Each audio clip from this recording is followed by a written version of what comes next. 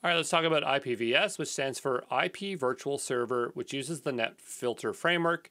It also incorporates Virtual Linux Server, LVS. So the reason we use IPVS is because when using IPTables, it can struggle to scale to tens of thousands of services as IPTables is bottlenecked at 5,000 nodes per cluster. IPVS is specifically designed for load balancing and uses more efficient data structures, so hash tables. I think I might have called it hash mapping earlier, but I was supposed to say hash tables on the right-hand side here, allowing for almost unlimited scale under the hood. If you've never heard of hash tables, we describe it in cryptographical stuff, like in my SC900 course, we talk about it there. In the future, kubeproxy will default to IPVS.